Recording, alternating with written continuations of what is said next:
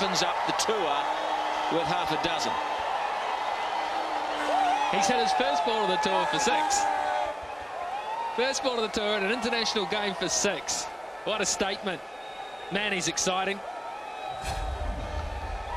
Well, 6 years ago, he was the standout in a poor-performing Indian side. He scored a couple of tons in the one-dayers. Now the 2020s here. It's not beyond him to post 3 figures in this format either. What a start for him. How does Saudi respond? He hits another. That is unbelievable. Holy dooly, 2 sixes to open his account.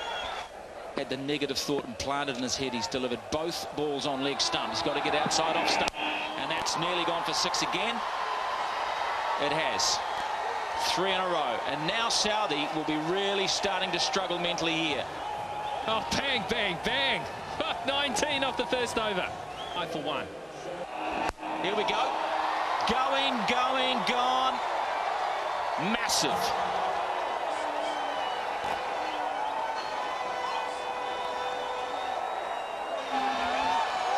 Fine leg is up and square leg is back on the fence. Ball leg has gone through.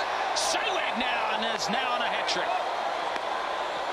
What a comeback here from Ian O'Brien after Sehwag is... Well, Sehwag wasn't going to calm things down. He was going to keep swinging, and that's a goodie. That's gone through the gate. He wanted to hit it miles over mid-wicket. Couldn't do it. Missed it. And Ian O'Brien absolutely thrilled, as all the New Zealanders will be.